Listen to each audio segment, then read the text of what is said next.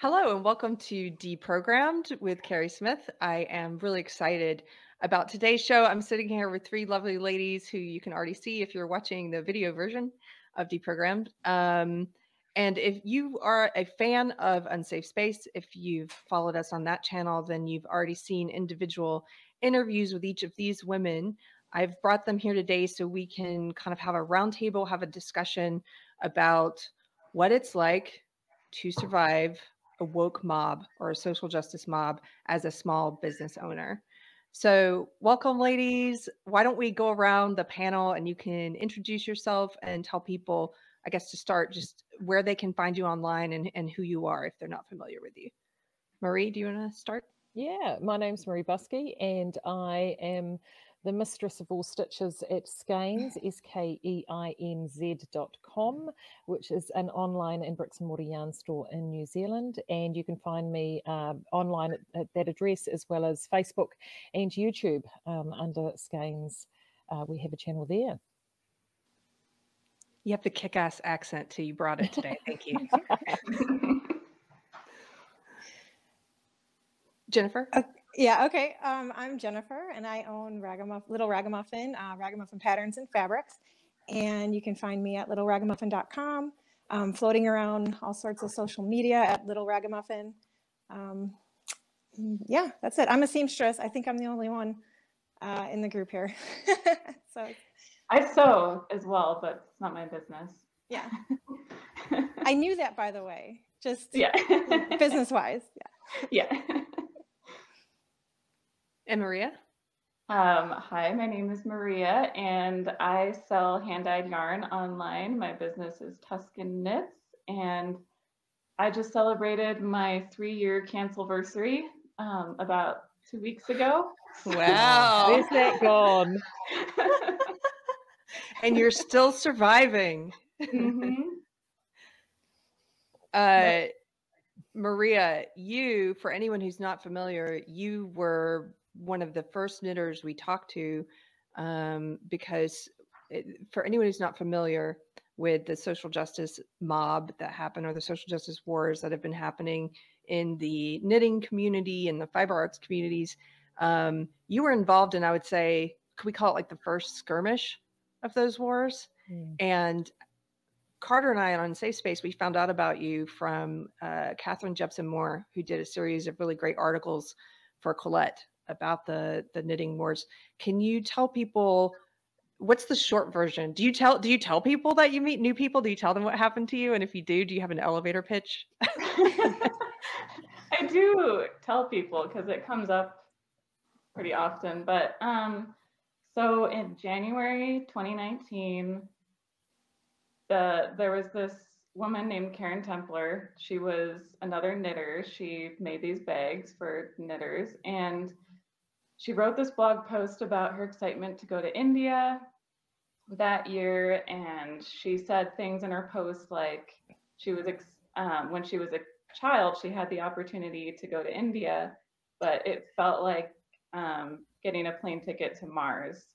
So she said things like this, and then this online mob found out about this post and went after her and started calling her a white supremacist. And they started claiming that like the whole knitting community was white supremacists, and we all needed to check our privilege and like sit in our discomfort. And they really were just going after Karen Templer. And it was really shocking because our community was kind of like a little utopia, at least in my mind, before that. And suddenly, like, everyone was attacking this one woman and sort of using her as the scapegoat. And it felt really wrong to me. And no one was defending her. So, or publicly at least. So I went and recorded a YouTube video kind of basically saying that the people that were going after her were being hypocrites, and they were only going after her just to shield themselves from getting attacked. So then the mob, of course, came after me. So it sounds a bit like a witch hunt, the way it unfolds. So they pick a target like Karen Templer. Everybody goes after this person. like you said, a lot of people are afraid to speak up online because they don't want to become targets, or they might be quietly supportive of the target, but they won't say anything publicly.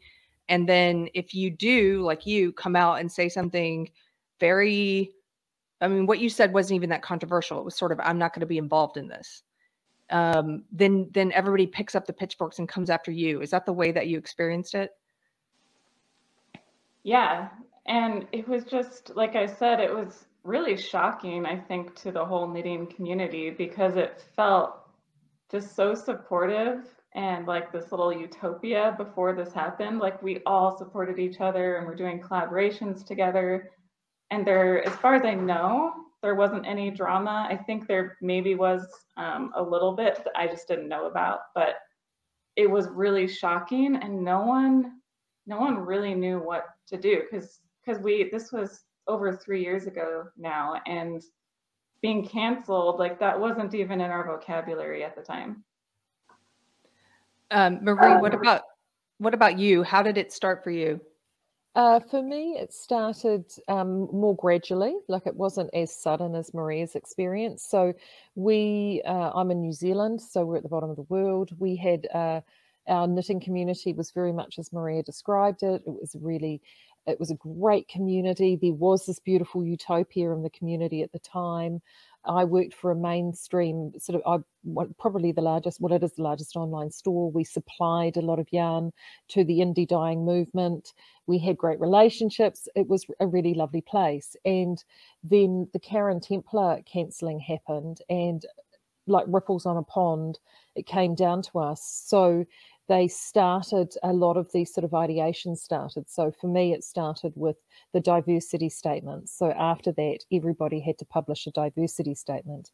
And for me, a diversity statement is a mat you have on the front door that says everybody is welcome. So I didn't quite understand that. So I sort of sidestepped it. We didn't do that. And we copped a little bit of heat for it, but I sort of thought, well, no, that's not what we're about. And then it sort of gradually grew. Then Maree's cancelling happened, and then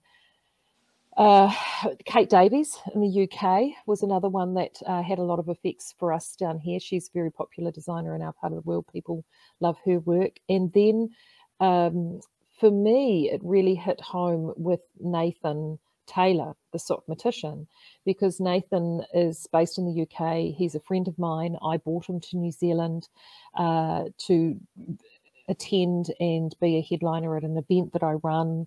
And he is just an incredible, incredible man, an incredible designer. And he was seeing all of this go on in the community, and he had started a hashtag called Diversenity. And this is a queer HIV positive man who has worked tirelessly for improving the lives of other HIV positive people, and within the knitting community and the gay community. So he's done so much good, and he saw all of this hate going on. So he wrote a poem about diversity using his Diversenity hashtag. And when he did that, that sort of started the second wave of this cancelling. So that's when I got caught up in wave 2. So that's when the messages started coming to me saying, well, what is your position? What is your position on Nathan? What is your stance on Sockmatician? And were these private and public? People were trying to get you to go on the record?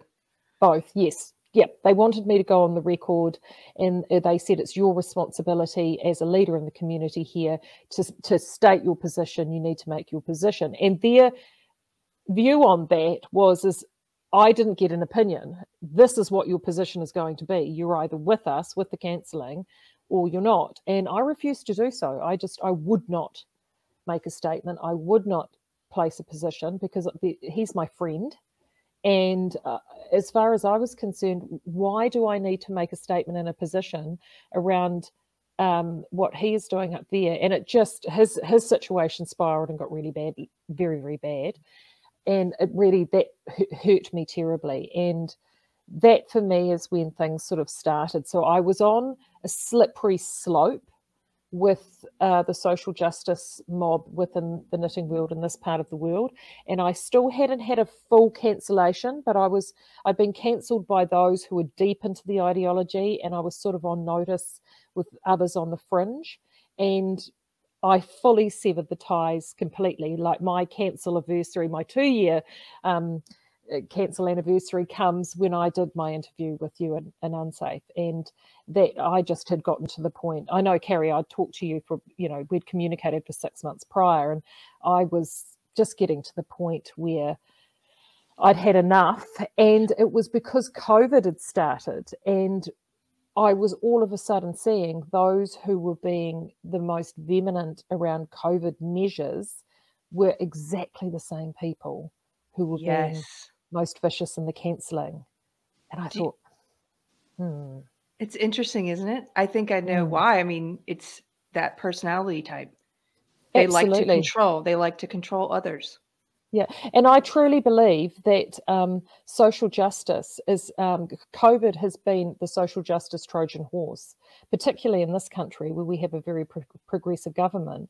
They have used COVID policy to actually drive home a lot of social justice agenda and governance, and they've used fear and control and authoritarianism to actually push through things that they couldn't do without COVID.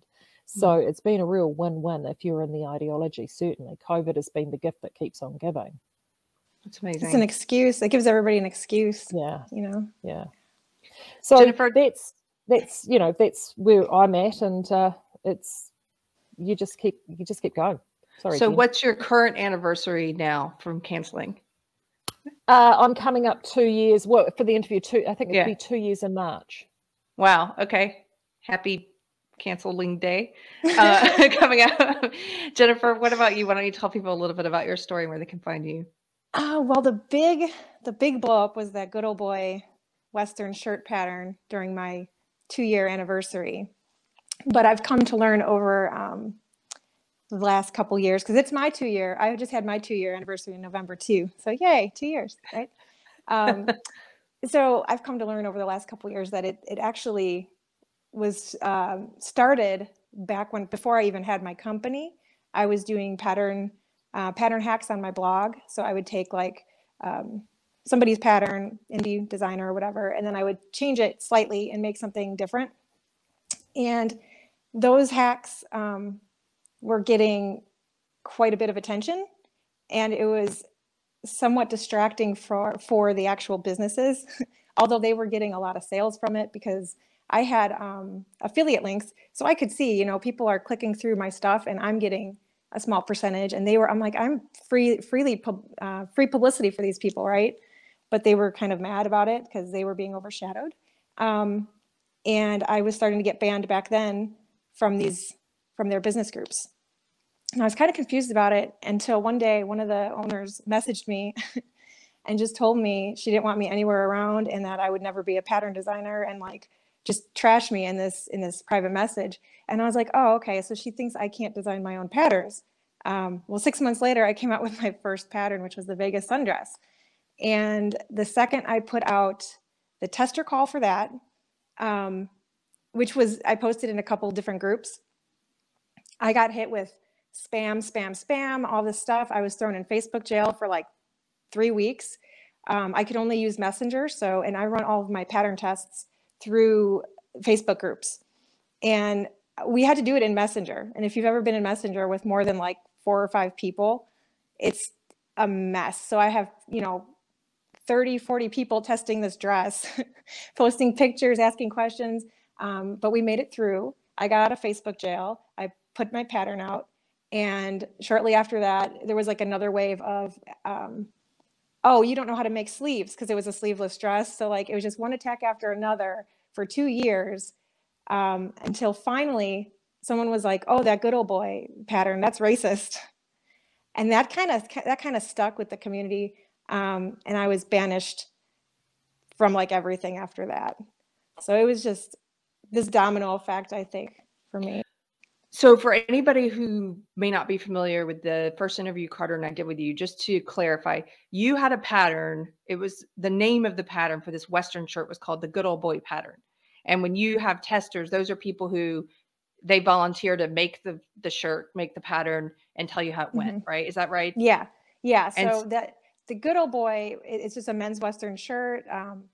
Yeah, you're right. The testers, they volunteer to test it so that I know it fits, sizes 14 to, 4X or whatever men, wherever we end there. So I physically can't sew it for myself and say, oh yeah, this is going to fit a guy that's got like a 50-inch chest. You know what I mean? Like, I'm not a guy. So I have people test, same thing for women.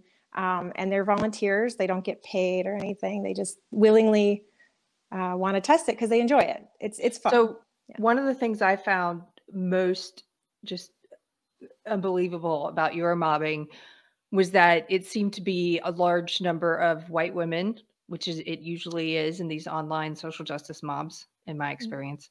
White women who were accusing you of being racist because they didn't like the name Good Old Boy, or saying the name Good Old Boy was racist, even though you had testers, volunteers, and models, these women's husbands who modeled the shirts, who were men of color. And that didn't seem to matter at all. Yeah, and that's why I was so confused. Like, it was the most like insane thing. I'm like, why? Like, it doesn't make sense. The pattern had been out for a year or something before that anyways. And I'm like, so all of a sudden this is happening and they're calling me these names. And I'd come to find out that it was generated. I don't know who exactly started it. I don't know who started it, but there's a video of a woman who's sending, she says, white women, go get her. So that's why part of it, there's so many white women doing this to me, because she, sent them out there and she told them to do that. And it was really bizarre. But when I look back, it didn't make sense. Well, for one, it's not true. Like, none of it's true. So obviously it's confusing. It doesn't make sense. But then just the past history and everything that I went through prior to that it was just leading up to something. And that's what they kind of like the Joe Rogan thing. Like, I don't want to get off subject real bad here, but no, this is currently unfolding. So yeah, they were going after him for this, for that, for the other thing, for the next thing, nitpick. Nothing was sticking until they're like, you're racist. And then boom, like everybody starts dropping like flies. And that's what happened with me. It was my 2-year anniversary. I was having a big giveaway. It was like day 4 of the month of giveaways, and boom, Ragamuffin's racist. That's literally what they were, racist ragamuffin, like all these things. So did all 3 of you get called racist? Yeah. Yep. Yes. Yeah. And I mean, oh yeah. Being a racist is like the biggest sin in the world right now. Like, that is the one thing. So that's, of course, the one that sticks. Mm-hmm. And can you, whoever wants to jump in here, I really, if there's anyone going through a mobbing right now, whether it's somebody who's high profile like a Joe Rogan, or if it's someone who has a small mom and pop online business and they're currently facing this is the kind of thing I want to be able to send out to people. Can you tell, if somebody's going through this, what's the emotional journey like for someone who gets publicly accused of these things? Where did you start and where are you now? Do you want us to go around and tell, or? Yeah, whoever wants to jump in. You start, Jen. Yeah, so like the initial reaction is just like, what the heck? And you're confused. And after that, it's like rock bottom. Like, I was like, that's it. I'm done. My business is done. I was chatting with a friend at the time who was also an admin for my group. And I was like, that's it. They got me. It's it. I'm done. And she's like, you have to apologize. And I was like, well, forget that. Like, my first initiation was, first thought was like, just don't apologize, because I didn't do anything wrong. I was like, they're going to take me and I'm going to go away and that's it. But I thought about it and I was like, you have to stop. You have to stop, because social media moves so fast. So you have to take a minute. You have to take a day, 2 days, a week. It doesn't matter. It's going to keep going. They're going to keep going whether you say something immediately or not. Nothing's going to get worse. The information's out there. Whatever they're going to do, they're going to do it regardless. Take your own time. Decide what you want to do. Decide if this is an apology-worthy thing, because sometimes it is. There's cases where people really do screw up. or if it's just phantom nonsense. If it's phantom nonsense and they're making the stuff up, don't apologize. Do not apologize. I'm going to jump in here because I like that you did that. That's one of the things when I first saw what was happening to you, I really appreciated your sincerity, because you said, okay, I'm going to listen to all these accusations of racism in the name of my pattern. I'm going to consider it and I'll come back and let you know. And at first they took that, I saw some of them took that as a victory over you, that an apology was forthcoming. But then you came back a few days later and you said, not apologizing. I thought about it. I did my due diligence and just, no, it doesn't apply. Yeah. I don't agree. But you considered it. I did. I even started to. I was in Photoshop and Illustrator, and I had different I was going to name it the Rambling Man instead. And I just got sick as I'm typing this and I'm changing stuff, and I'm like, this is messed up. Like, I can't do this. I'm not doing it. So then that's when I went back to my admin. We had this little side chat, and I was like, I'm not doing it. I'm not doing it. And she's like, you have to. And I was like, no, I don't. So yeah, I mean, you just have to trust your own heart and your own gut. And if you in your inside are not that person that they're making you be, or that they're saying that you are, then it's not irrelevant. And you lose all self-respect if you just go and grovel and say, I'm sorry. Like, I don't think Joe Rogan's racist. He just came out and he's like, when you have to come on TV or whatever and say, like, I'm not racist, you've messed up. No, you didn't. You didn't mess up. Like, they're forcing you to do that, you know? It's that hostage situation. They have you. They've got you tied down, and you feel like there's nowhere else to go. And that's the easiest way out. That's the thing. It's the easiest avenue. To apologize and try to put it behind you is the easiest avenue, but it's not the right avenue. In the moment. Yeah. I think it's the easiest. Yes. It looks like the easiest avenue in the moment. Because you want it to stop. You just want it to go away. You want it to stop. But long term, it makes you their pet now. You're owned by them now, if you choose that route. Maria, what was that emotional journey like for you at the beginning to where you are now? Oh, it was really, really horrible. Because I was one of the first, there wasn't really, I felt like I was very much alone. So the first like 2 or 3 weeks were really bad, where it's just like hundreds of emails every day, like hateful emails. And then, like Jennifer said, you kind of feel like maybe you should say something. Maybe I should come out with some sort of statement, like saying that I'm not a racist and a white supremacist, and trying to explain myself and stand up for myself. But the more you say, the more they have to feed off of. And it's like at that point, when they're so focused on you and so obsessed with you, anything you say, they're going to pick apart like crazy. So I didn't really say anything after that happened. Like, I didn't even reply to YouTube comments. I replied to one comment, and this totally proves the point. I was just feeling a little bit satirical. So someone asked me on my YouTube video, how do you get by crying all those white woman tears? And so that's the one comment I replied to, and I said, I just like to drink a pint of Guinness just to feel better. So they took that one comment and found out that in 1930s Germany, Guinness supported the Nazis, like, for the Olympics. And so they found these old Guinness posters. So yeah, they will find anything. And my husband and I just read through the whole book of Luke in the Bible, and there's a part where Jesus is in the temple talking to the Pharisees, and they keep trying to get him to talk. Like, they just keep asking him all these questions just to find something. And it reminded me of going through that. Like, they keep asking you questions. They keep trying so hard to get you to speak. And it's really, really tempting. But yeah, those first few weeks were really bad. And then And then I kind of got a bunch of support shortly after that. After like 2 or 3 weeks, I started to get a lot of support as the story kind of got out there, and there were articles written about it. So that was really helpful. And I got a lot of support through my business, people buying my yarn. But then I realized, because I was now this pariah, I no longer had the ability to do collaborations. No one wanted to be associated with me. So it felt like there was nowhere for me to go. Like, the following I had is what I had. I was no longer going to be able to grow my business. So that was really depressing.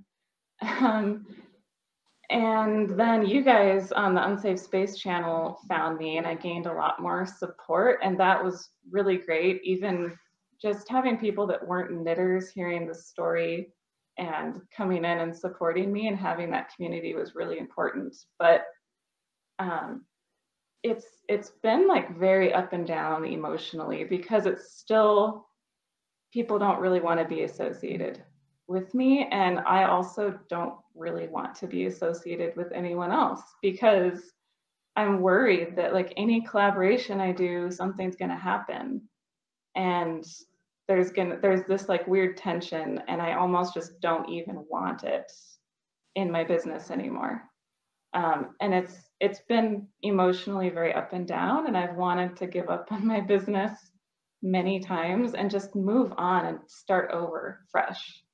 Because knowing what I know now, if this happened to me again, I would completely ignore it.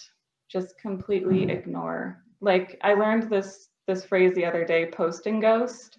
So it's just when you put out a post and then you basically just ghost it. And just let people, if people want to argue in the comments, like, let them. Just stay focused on what you're doing and just keep going and ignore the drama, because it goes away so much faster when you do that. I'm taking notes here. If we were to compile a list for people who find themselves in this situation. So Jennifer, you were talking about how at the beginning you took a break, a break, take your time, collect yourself, and figure out what you really want to do. Don't go based on impulse in that moment. Yeah, emotions. Emotion. Yeah.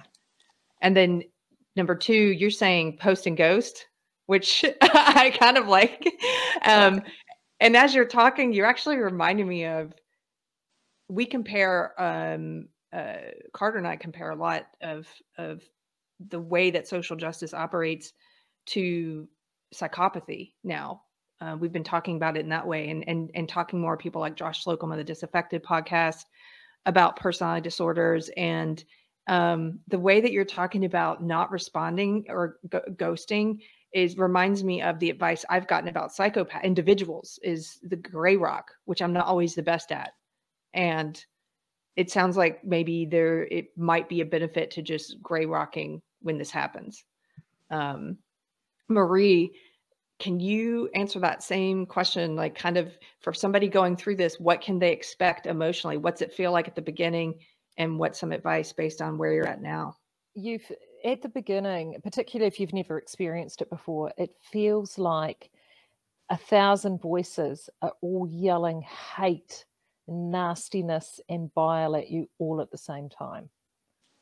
And if you know you're a good person in your heart, to actually experience that, you then have a lot of feelings of self-doubt, and you get, I mean, I got very emotional. I know I cried many tears, because I'm like, I'm not any of these things that they say about me. This is all lies, and it attacks, I think, the absolute fundamental, it goes right back down to the fundamental part of your nature and your psyche. And so you know that these things aren't true. So you do feel, it's like a fight or flight response. And Jen's right, you've actually got to take some time and step back. So, which I did as well. And I got some advice. We'd had a couple of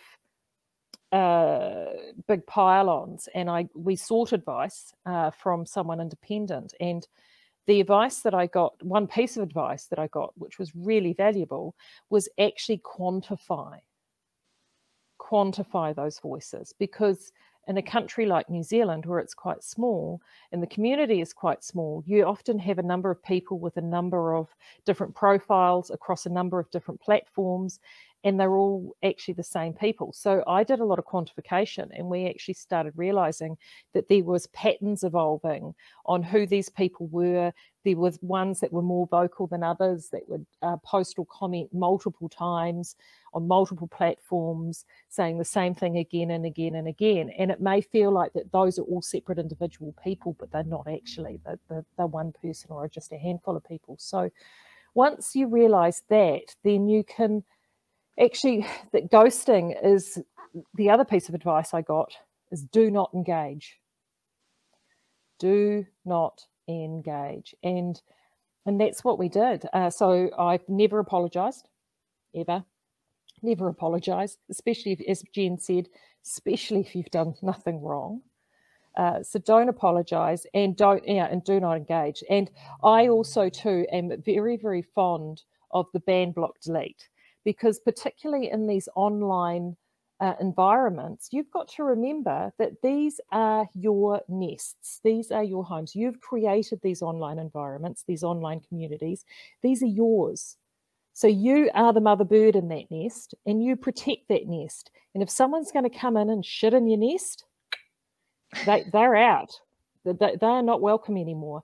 And I know that you will often have these communities and they'll have all of these rules and guidelines. And I've seen communities that are particularly not around a business. So mine is around a specific business, but a general Facebook community especially. And they will have these rules, and you will have people that will come in and they'll say, oh, well, no, you need to get a warning, or you can be stood down. And they go through this convoluted process in these general communities if you don't obey the rules. Well, realize that if this is your business, this is your house. So those rules don't apply. If they're in a general group out there and they're saying, oh, you can't ban or block or delete me because, you know, I haven't had a warning, or you haven't stood that. No, you can do what you please. This is your space. Own it. And don't be afraid to own it. So you don't have to engage with them. You just get rid of them. When you said ban, block, and leak, is that the phrase you used? Ban, block, delete. Delete. Mm-hmm. I see. Yeah. And that's what I did. I'm sorry. Yeah. Like, no. That's what I did. I think I banned or blocked 80 people. And that's what I tell my promoters and my testers when they go out. I was like, if you encounter one of these morons, you just let them say something. Yeah. Let some other stupid people like their comment, because then you have more people you can block and delete out of your circle. And there you go. And after a few minutes or a day, you just go in, delete the comment, delete the person, block and ban them. And they're having a great success with that. And they're not getting attacked anymore, because the few people that are doing it are being silenced. We're silencing them from us. You know, so there's only happy people and only positive people responding, which brings other happy and positive people to respond even more. Yeah. So and we, like, I have a community, a Facebook community that's about 4,500, and I protect that community, myself and the other moderator. We protect that because that is our sacred space for people to come into and literally forget about the world for a while. And all they want to talk about is knitting and crochet and yarn and design and all of those things that bring that community together. It's the glue that holds that community together.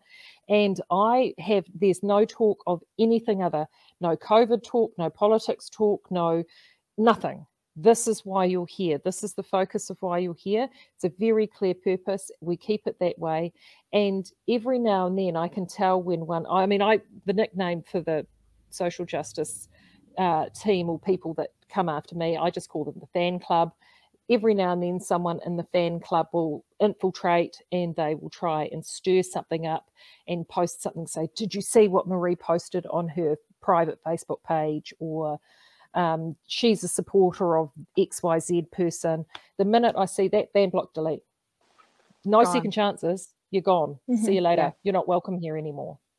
I like this advice, and if we could talk about it for just a second, because somebody like myself who came from the social justice world, so I left, I saw a lot of these mobbings unfold years ago before they hit knitting, before they hit more of the mainstream. I saw them unfold mostly in the smaller like feminist groups. So the feministing community, which was an early feminist blog, the Amanda Marcoux, there were all these different feminist bloggers who were prominent, and then mobs would develop around the prominent ones. And much like you've seen how this works, a lot of it's fueled based on resentment. Then there are charges of privilege and racism or some kind of other kind of ism, and then everyone attacks and pulls this person down, and then other people get pulled into it. If there are a few people who refuse to take a stand, then they get pulled down. Anyway, I saw a lot of these things happening when I was in that movement. And so having left it, it wasn't just about changing ideology for me, it was about changing behavior. And I wanted to be really careful about not creating another echo chamber for myself. And so if you're coming from that world, and if you're like me, you're probably going to have this fear at the beginning of blocking people. I didn't want to block anyone. I resolved, I thought, I'm going to be in behavior so different. And I rarely block people, but there is a line. And after a few years now of doing our show on Unsafe Space, I've gotten to that place of better understanding what you're saying, Maree, which is that there's still room for me to have critical voices in my social media, but critical voices who are coming from a place of good faith, or at least partial good faith, and not simply people who are there to shoot arrows and to destroy. Only people who want to build, even if that building is critical and they're criticizing to maybe help me make my arguments better or discard points of views of mine that are wrong. Great. But if they're there just to destroy or try to destroy me, then you're out. Like I've gotten to that place now of understanding that no, it's okay to block those people. Yeah. And the other thing too, I think that a lot of these people doing the attacking forget is that we're running businesses. So we're not there as private individuals sharing our private thoughts in a digital world. We're actually running a business. So I don't have a huge footprint on social media outside of the business. I just don't. I have small communities that I am part of. But for me, because I spend so much time in social media for work, I tend not to spend a lot of time in social media away from work. So I actually live now, since all of this, in a state of blissful ignorance a lot of the time. In the last 24 hours, there's been a huge flare-up within our local community centered around me, which has made me laugh because I thought I was losing my touch. It's been months. They're back, so it's good. But I was actually quite unaware, but I have people around me who are wonderful, and they know that I don't want, I keep this high wall garden. Things got so bad with me to a point with certain individuals that I do have an active police case open with a number, like a case number attached to it, which I have specifically that if one of these days potentially a line will get crossed. So I need to have that there, but I don't need to engage in it. I don't need to know about it necessarily. I have trusted people around me that keep an eye on the community, and if there's anything that they believe is evidentiary worthy, they file that away just in case. And I just, it can go on, and that's fine, because what I know now after, probably 3 years that I've been tolerating this, 2 years since I've been cancelled, is that are any of these people my core customer? Are any of these people shopping from me? Have any of these people shopped from me recently? Are they likely to come back and shop from me? Are the people that live in the echo chambers that they spend their time in, are they going to shop with me? And the answer to that is no. So I'm not going to waste my time engaging and spending any effort trying to have this group of people like me or like my business based around their worldviews. I'm going to concentrate on the core message of the business that we have, which is bringing top quality yarn, top quality natural yarn at an affordable price, and actually concentrate on the audience that want that yarn. And, you know, they don't want to listen to any of that stuff either. They're sick of it. They've had enough. And that's why I never bring any of this into my work life. I never bring any of it into my social media. It's never mentioned. Every now and then I'll get a troll on a live video in the community, and they will say, go away, and I'll just get rid of them. Because as far as I'm concerned, look, you can say what you want. You know, you have your entitlement and freedom of speech, but I also have the entitlement to protect the space that I have. So say what you want in your environment, in your spaces, and fill your boots, because I don't care. I really don't care. And once you get to that point, it's actually, once you get to the point where you can speak your truth and you can do your work, and it doesn't, you don't get that heart palpitation, that racing, those sweaty palms, and you feel like you're a failure, then you know that you've transitioned through, and it will come. It definitely will come. It's an amazing place to be. Maria, did you have something to say about that? Well, I was just gonna say, I don't know if we wanted to talk about the Blocked magazine, but this magazine came out about a week and a half ago.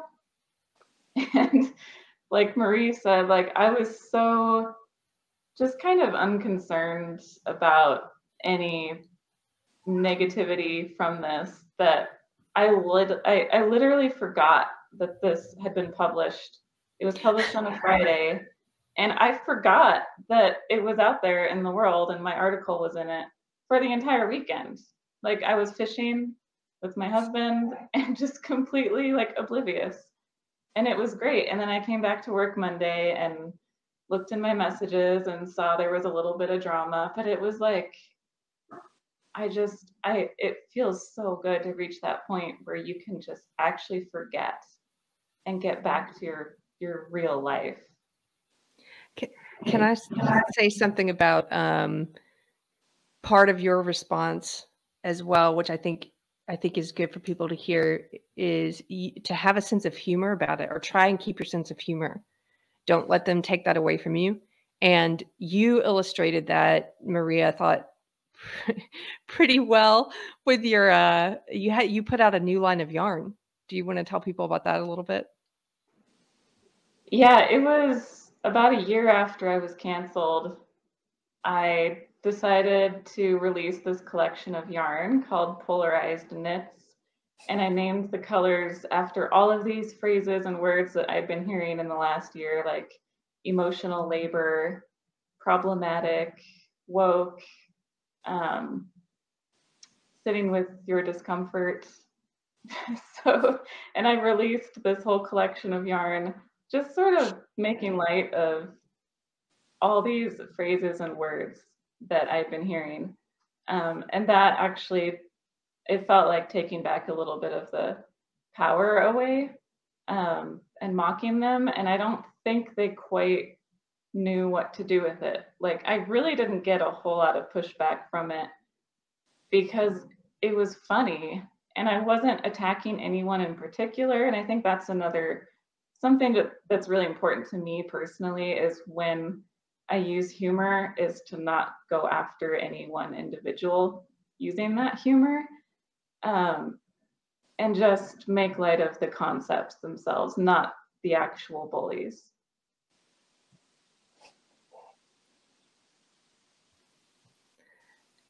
You also, to that point, with that line of yarn, you also named some things after.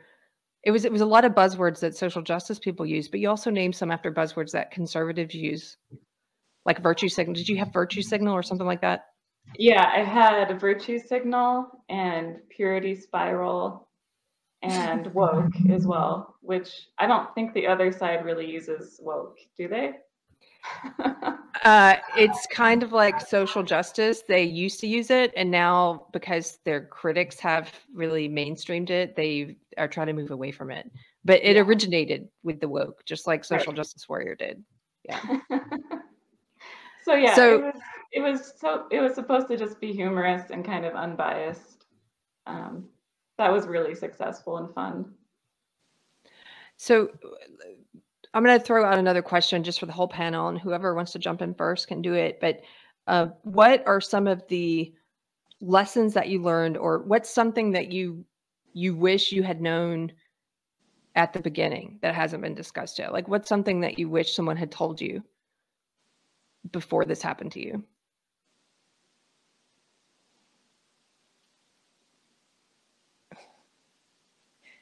I think probably that it's not all real. Like, it's real to them, but it's a lot more real to them than it is to you, if that makes sense. So it's often, it feels really personal, like really, really personal about, you know, here, but actually it's not. It is, they are, so much of it is parroting. So you will have one person that will state something and post it, and then it gets parroted down the line again and again and again and again. And when you sort of realize that it's actually more about them spreading the message of their ideology and less about what it is that you've actually done, then that actually makes a huge difference. And it took me a little while to figure that out. Like, I just sort of thought, I really did have a huge period of self-doubt.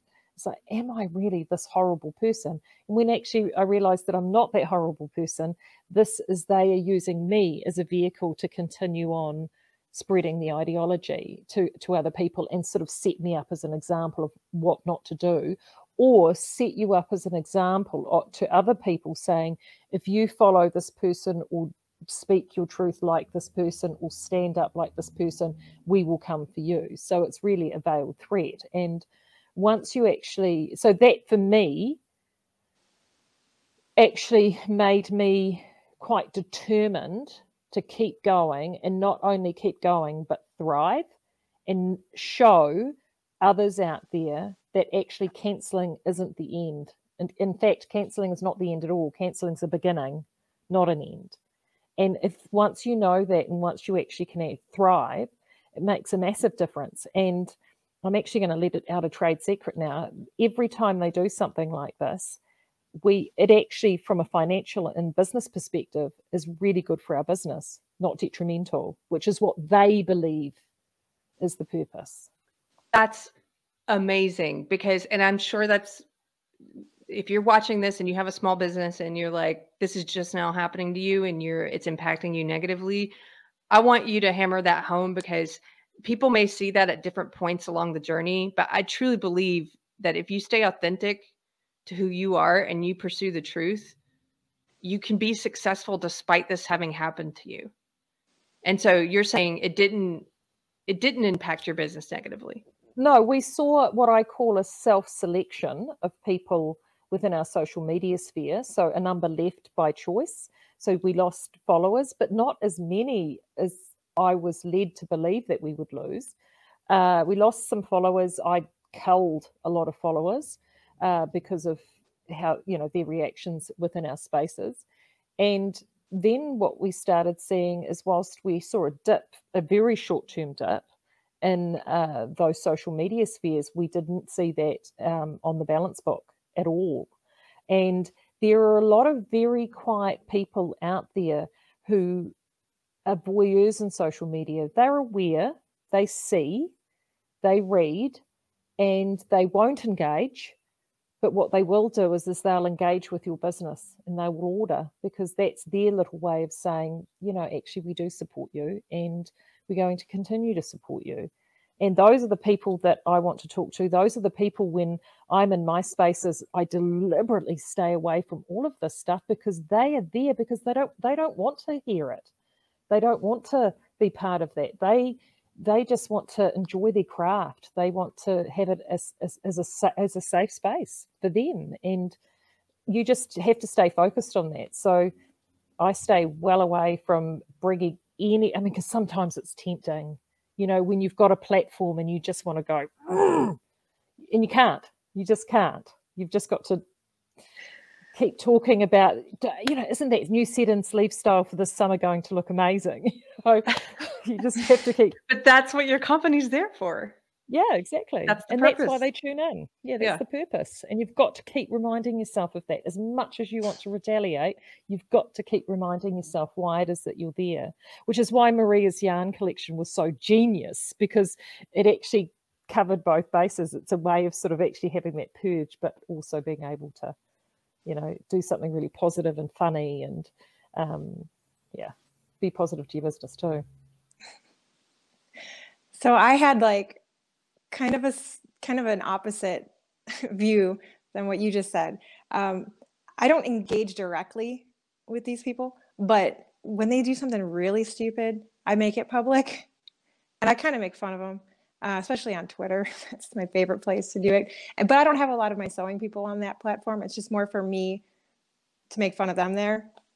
But I do on Instagram a little bit in my stories and stuff when things pop up, and it just makes them aware, like, other people don't think you're cool. Like, there's a lot of people that think you're an idiot for saying these things and doing this stuff.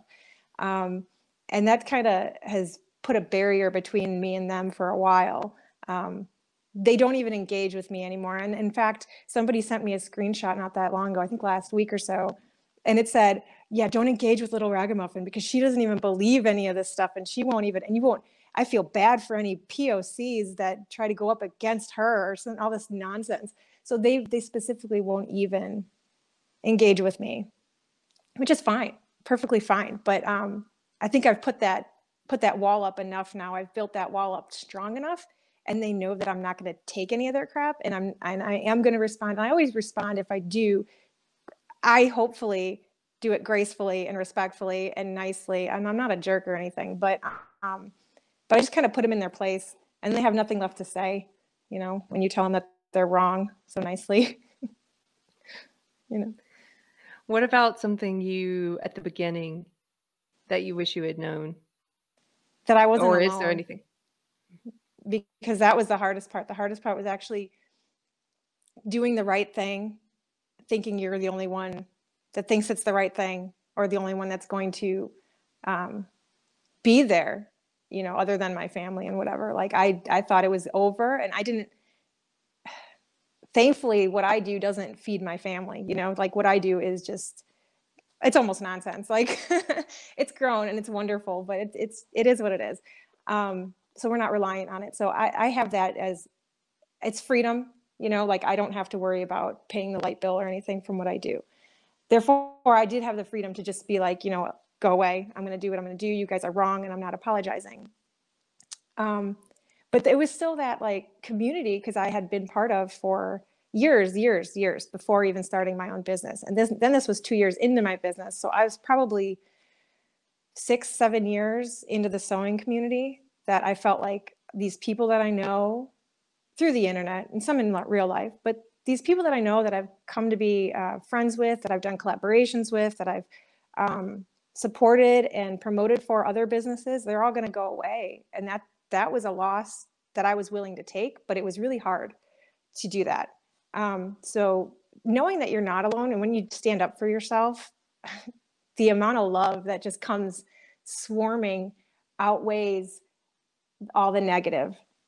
And then the new people like Keri, like, oh, it's just so amazing. Like Unsafe Space picking it up and everything was just, I don't even have words. Like, I just love you guys, all of you. Because again, it just like, that's what fills the gap. The feeling of loss is going to be full of joy and hope in a matter of time. You know, sometimes it takes a little bit. It's 2 years, just over 2 years since my cancellation event or whatever. And I'm starting to see actual new growth, because I was just like flatline for a while. I didn't really lose. I only lost like a couple hundred members in my group. So not much, but I'm almost, you know, seeing more growth now, which it takes time. It takes time. But yeah. And Maree, I'm just rambling what about now. you? Oh, you're fine, lady. Okay. I think for me, like at the very beginning, I wish, I didn't have anyone at the time, but I wish I had had someone reading all of my comments and emails and messages. My husband isn't really into computers and being online or anything, so he wasn't really a person who just stepped up and did something like that. But I know that like Nathan, his husband, basically read everything, so Nathan didn't have to actually see the things himself. So that would be really helpful if you have someone in your life who's willing to do that for you, a family member or spouse or a friend. I did kind of leave Instagram when that first happened, and I had like, there were kind of people behind the scenes like taking screenshots of things and sending them to me. So I have like a whole folder of horrible things. Like they were sending them to me in case I ever needed them for some reason. So I had like random people doing that. But yeah, if you can find someone who can do that for you, that would be super helpful, because like Maree said, it feels like thousands and thousands of people just like clamoring at you with hate. Like you're on the scaffold and people are just like yelling at you and throwing things at you and bruising you, and like it just feels like you're being tortured.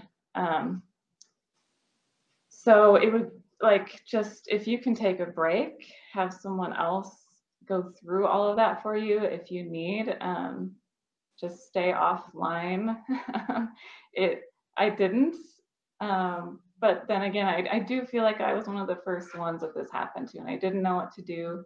And like, it's so hard to take your eyes off of these things when people are saying things about you behind your back or just denouncing you. Like psychologically, like you want to know what these people are saying.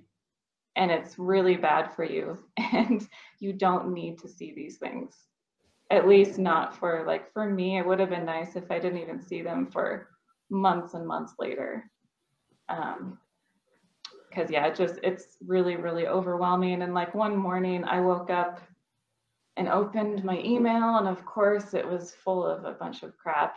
And I read one that was from a friend, and I just immediately went to the bathroom and threw up, just from the stress and all of the hate being piled on me.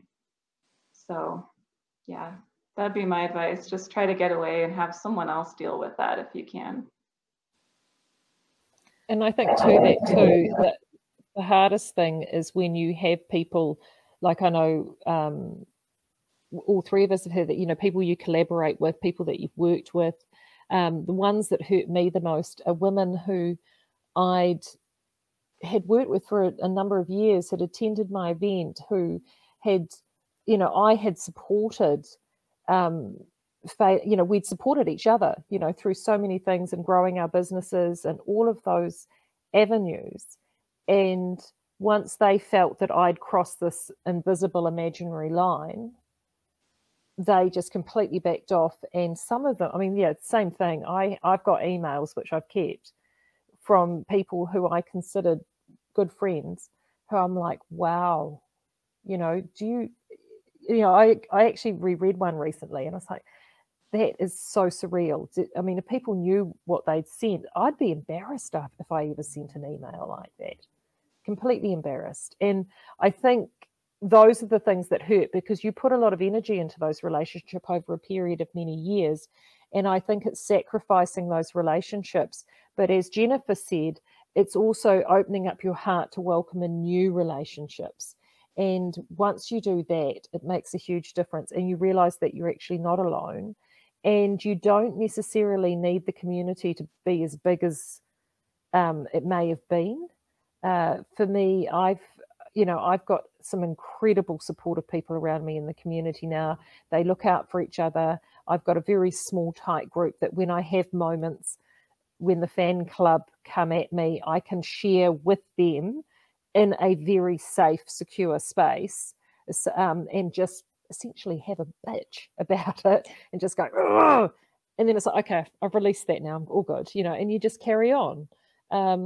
And you've got to have that. You've got to have those people around you that you trust, and have each other's backs. And when you've got that, it makes a huge difference. And you just have to put all those other people, all that other hate in the rear view, because you can't.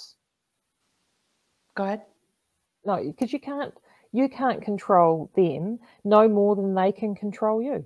So I was just going to ask you, if your mob is called the fan club, what do you call that group of people around you that looks after you?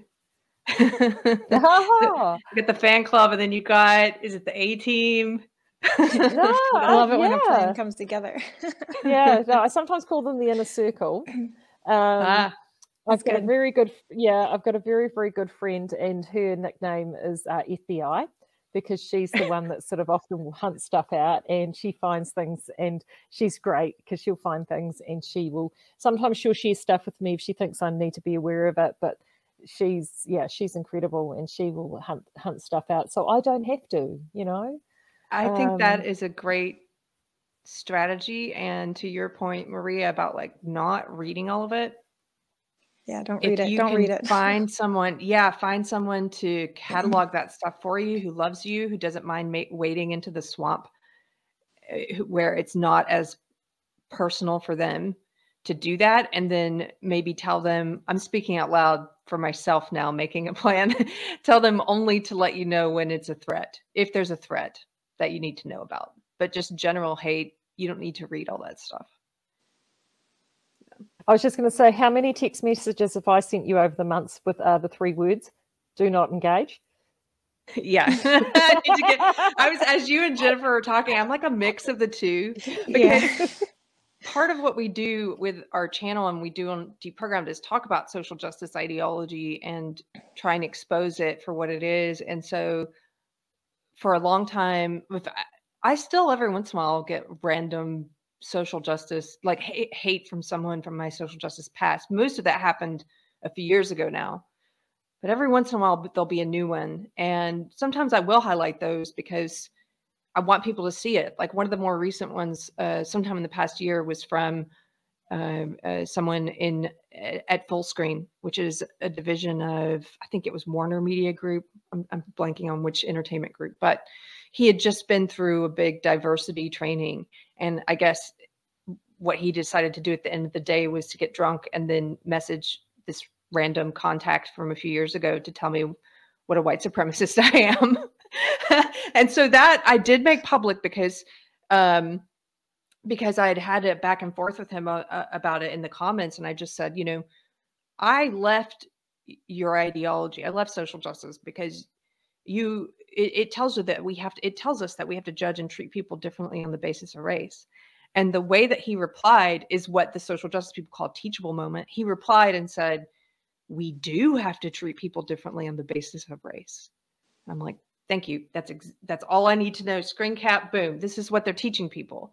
So I'm somewhere in the middle. And when it comes to my individual fan club, I do need to get better about not engaging. And I really appreciate that advice. And I've gone over this a lot. So I want to wrap this up. We're trying to keep these episodes to an hour.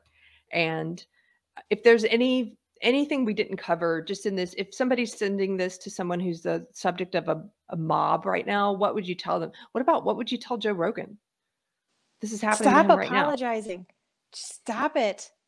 He didn't do anything wrong. He's a comedian. Like comedians have freedom to just say whatever they want. And then even if it is a truthful statement, they can be like, it's a joke. Like they have that ability as a comedian. So it doesn't matter. None of it matters. These people, they're not your fans anyway. No, and I would also to that end too, if Spotify, I mean, I thought Spotify up until the apologies, because where are the apologies coming from? I mean, has he had pressure applied from him to make these apologies? Because that's what it kind of seems like. The videos seem really, they seem it has different feel a bit. Yeah, it has that feel about it. And if that's the case, if that pressure has been applied by Spotify, I'd be taking that 100 million from Rumble and I'd be gone. That's what I'd be doing, because he, you know, the reason they're doing this to him is he is so powerful. I mean, what is it, 11 million listeners and viewers per episode? I mean, good grief, there would be television executives that would give a right testicle to get those numbers, especially at CNN. You know, he has created something really amazing, and he's done it because he's prepared to have a conversation with anybody and be thoughtful and listen and try to sort of cover a wider variety of topics. And he's grown across a period of time, and he's created this loyal listenership base. As Jen said, why are you apologizing? It's a journey. You haven't done anything wrong. So yeah, I would be, stop apologizing. Maria, did you have any final thoughts? Oh, I just thought the whole Joe Rogan thing was kind of hilarious, like how Neil Young was threatening. It's either him or me. And Spotify was like, we choose him. But you see how even on that large scale, it plays out just like the microcosm in the knitting world, where it grows. They loop other people in the same way people were calling everyone who had ever associated with you and done business with you. Then all this pressure starts to get put on other artists, and Joni Mitchell says her thing. And then they start tagging people like Taylor Swift, like really popular and younger artists, and trying to get them to join in. And I saw Brené Brown, the podcaster Brené Brown, joined the fray. And so the more people they can pull in, then it gives it credibility, it gives the mob credibility. And even the way it was playing out was so similar. I'm like, it's always the same thing. That's and exactly what I was feeling too. I was watching this whole time. I'm like, dude, I'm just this little tiny seamstress in the weird corner of Las Vegas. And this is exactly what happened to me. And I'm like, this is bizarre. This whole event, it was just spot on. If I could just change all the names of the people, you know, like it's weird. It's weird, but that's what they do. They have a tactic. And that's why I don't think any of this is by accident. They want Joe Rogan out. So this is what they're going to do. They're going to get him. And when none of that stuff sticks, we're going to throw the race card. You know, they want him out because his conversations, he's making it easy. He's making it easy for people to talk to other people, honestly. Like having those conversations, it's not hard. It's not hard to say, hey, when you're in a line at a grocery store, I do it all the time. Everybody's got masks on. We still have mask mandates here. And I'll just turn around and just start talking. And by the time I'm checking out, they have their mask off and we are engaging each other in just nonsense, just having a conversation. People don't talk to each other anymore. And I think that's one of the big things with the Joe Rogan thing is he's talking to people. He's having these 4-hour conversations, you know, and they don't want people to do that. Yeah. I was going to say too, I think that a lot of these people like Joni Mitchell and Neil Young, like most of this generation now has no idea who they are. And they're probably feeling that. They're probably jealous that Joe Rogan is getting all this attention. And also COVID, at least for me, has really like destroyed any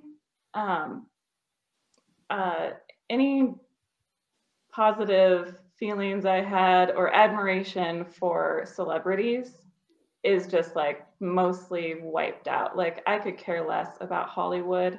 I don't care what any of them say anymore. Like it has really revealed how corrupt they all are because they all say the exact same thing. They're all going along with this.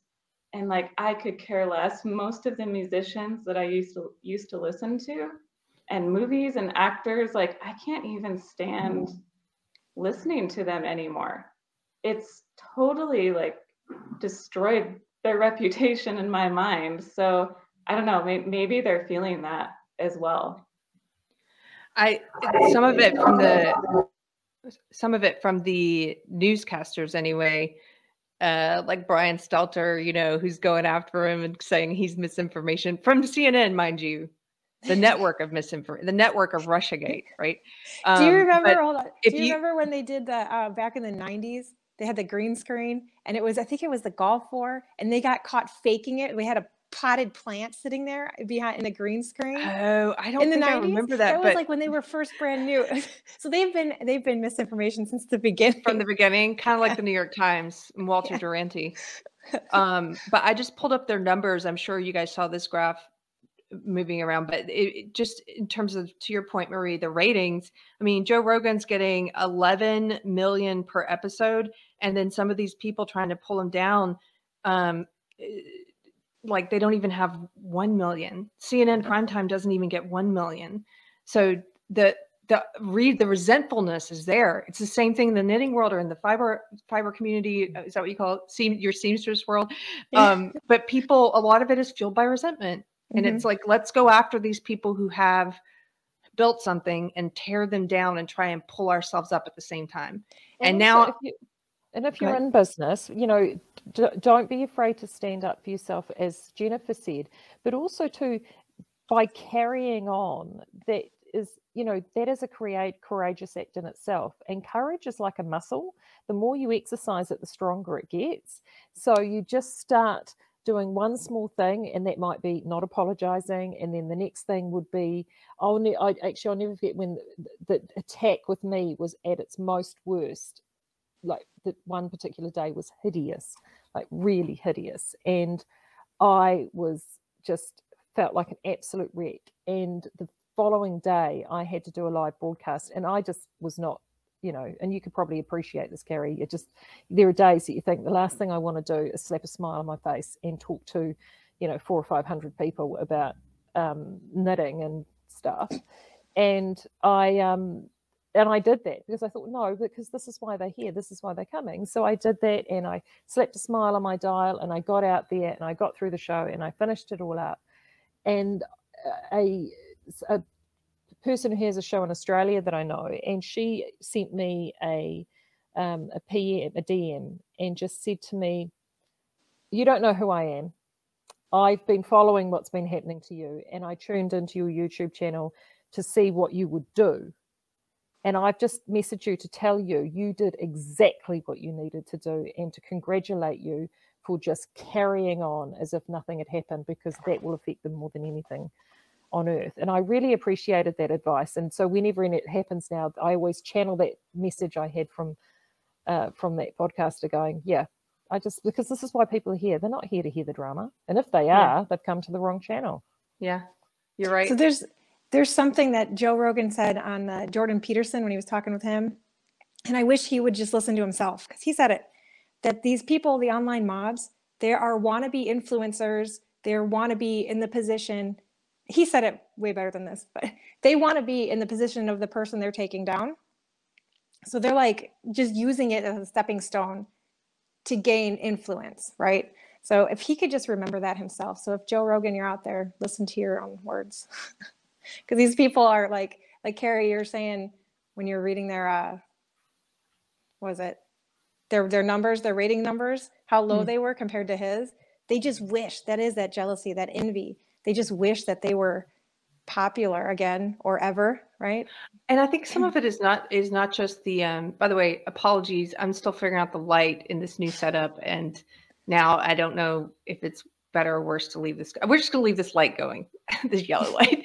But I think part of it is not just that they envy success if people want to bring them down. It's not just that resentment. It's also they envy the freedom. If you are a person who has shown that the mob can't control you, if you've already illustrated that, then there's this extra resentment they're going to have for you, because they see you operating in freedom and joy and not being constrained by the same things. And that's really unnerving to someone who is in a prison of their own making. It's because it calls into question the whole path that they've chosen, which is to be beholden to this ideology or this cult or this mob or these restrictions, and you're showing that you don't have to do that. So I think some of it's like a weird, like spiritual or psychological battle happening within them of your very existence. When they say your very existence, what is it? Invalidates their existence. In a way, they're being honest. They feel invalidated by you. So yeah, okay, they're like, why do I have to be controlled by this? And you're just out there doing whatever. You know? Exactly. What makes you special in that way? Courage, like Maree said, it grows. So, well, I just want to thank you guys so much for being here to talk about this.